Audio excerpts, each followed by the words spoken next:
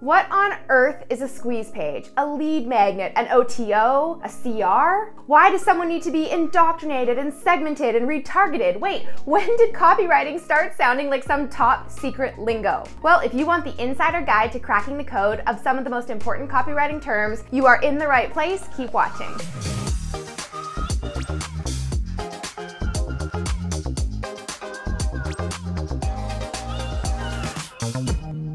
Word up, posse, it's Alex, and if you want to know how to become a copywriter, there are some pretty important definitions you gotta know before you get started. So you might be on a call with a potential client and they'll say, absolutely great, we want to work with you. We need you to write some new headlines for the squeeze page to improve the CR, to get more people to see the OTO, and then download the lead magnet. And you're like, cool.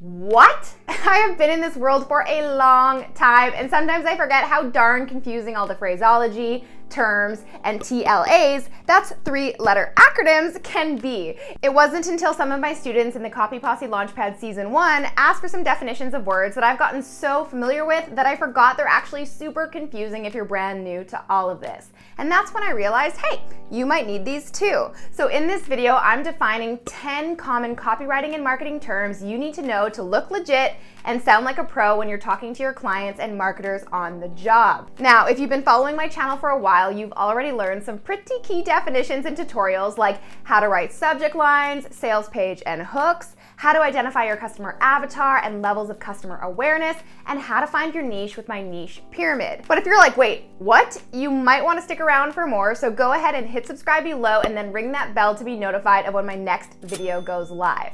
Every single week, I publish free tutorials, guides, and expert advice on everything copywriting, marketing, and branding. And of course, once you subscribe, I recommend you browse my library of videos so you can learn, write, and ignite your business with crazy good copy. All right, so back to this week's video. Here are 10 key copywriting terms you gotta know before you become a copywriter. And there are hundreds more where these came from, guys, of course, so consider this glossary a quick roundup to give you a leg up in the world of copywriting. All right, term number 1, squeeze page. No, it's not a teeny tiny little page. A squeeze page is a specific type of landing page solely designed to capture email addresses from potential subscribers. So instead of focusing on promoting a product, the intention is to squeeze the visitor into entering their email address, which in direct response marketing is one of the most valuable pieces of information you can get from a prospect. Now, if you're like, wait, what's the difference between a landing page, an opt-in page, and a squeeze page? Yeah, you're not alone. It can be a little confusing, so let me break it down for you. Landing pages are web pages that have a singular conversion focus,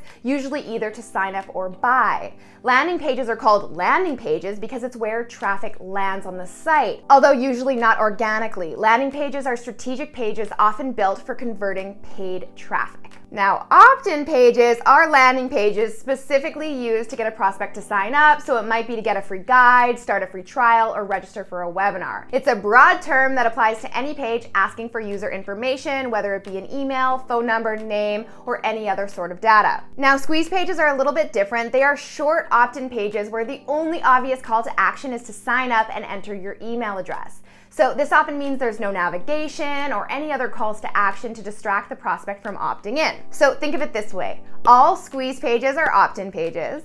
All opt-in pages are landing pages, but it doesn't work the other way around. Got it? So here's an example from digital marketing expert Neil Patel, who gamified his squeeze page by using a spin to win plugin.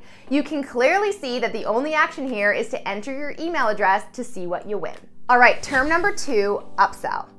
As a copywriter, you might get asked to write an upsell page. Now, on the marketing roadmap, upsell refers to an add-on offer that you present to a customer after the front-end purchase. So think of it as an upgrade that you want to offer your customers to enhance their experience with their brand and increase the average order value of their purchase. An upsell can be presented immediately after a purchase, like when you purchase a program online and then you're asked to join a membership community or sign up for exclusive coaching. An upsell can also happen sometime later after the initial front-end purchase. So for example, an airline might offer you the opportunity to upgrade from economy to business class at a reduced price when you check in for your flight.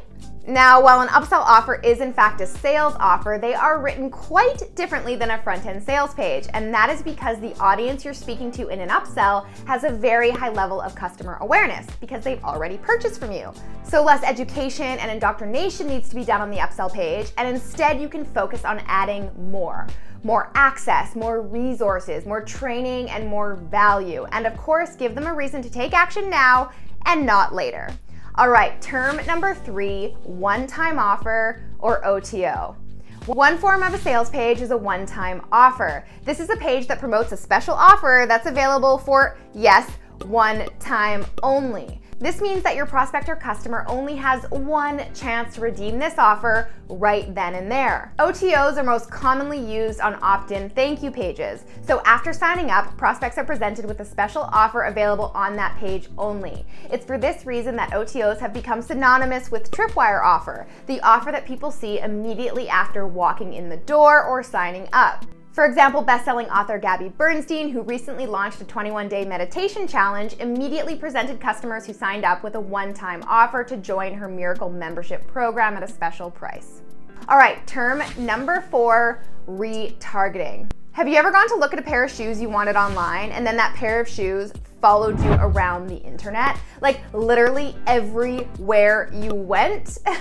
Welcome to the world of retargeting. Retargeting, also known as remarketing, is a form of advertising that targets prospects who have previously engaged with your website or brand. Retargeting is based on the premise that it often takes multiple touch points with your brand or product to convince someone to buy from you. And when used correctly, these smart tactics can be very, very effective. I should know because I bought the shoes this morning. They get you every single time. Retargeting also allows you to use sequential and behavior-based ads in your marketing and copywriting. So a customer might see an ad to upgrade, where a non-customer will see a compelling offer to buy. Or perhaps a series of ads shown in sequential order that tell a story and help overcome objections. All right, term number 5, list segmentation.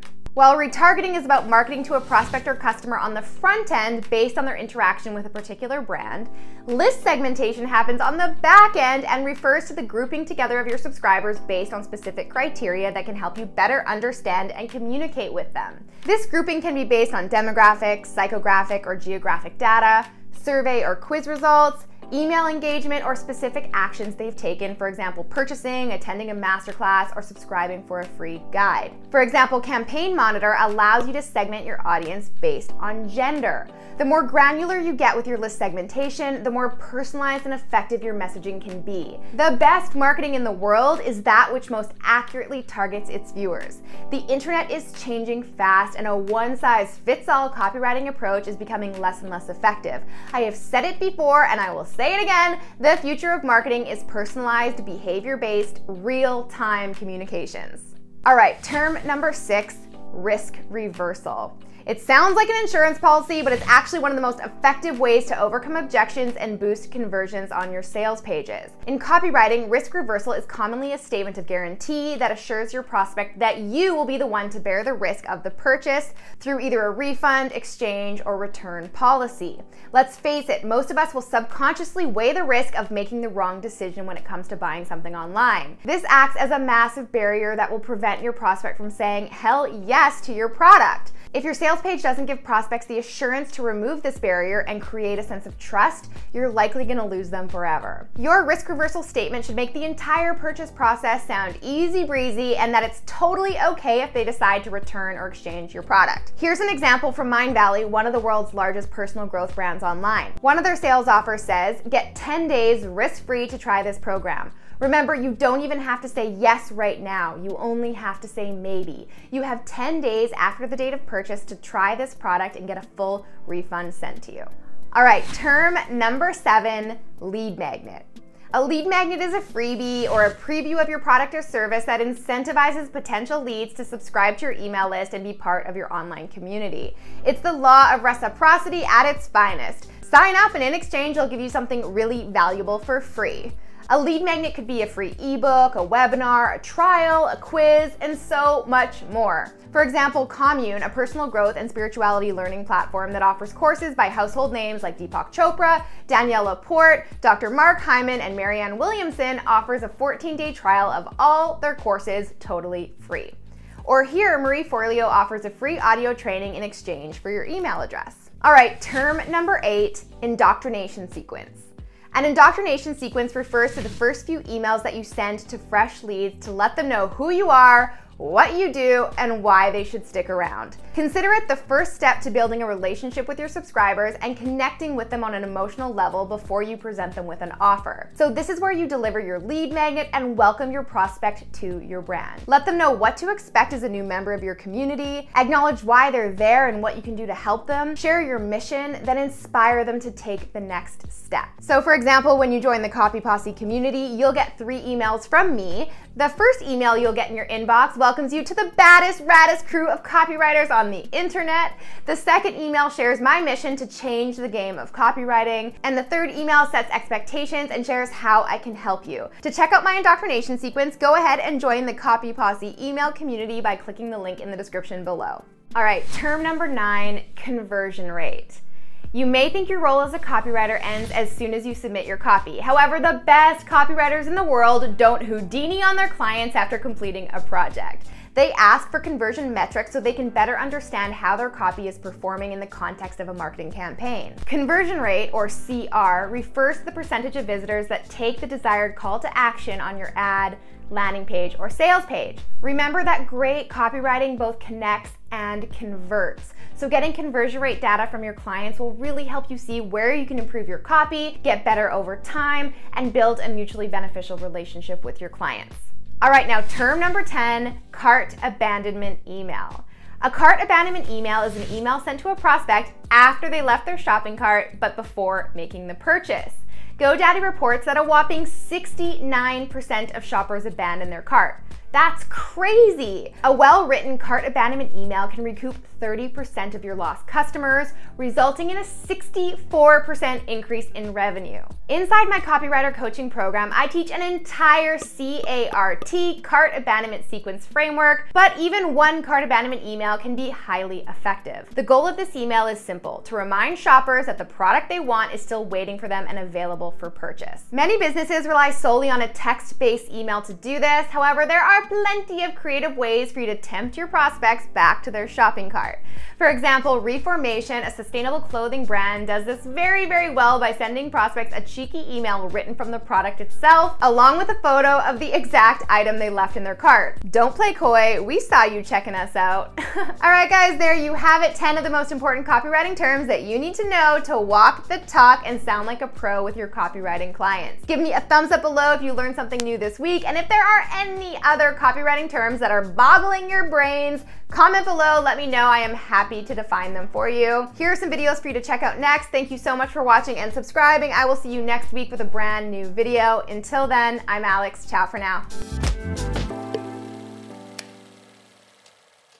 A lead magnet is a freebie.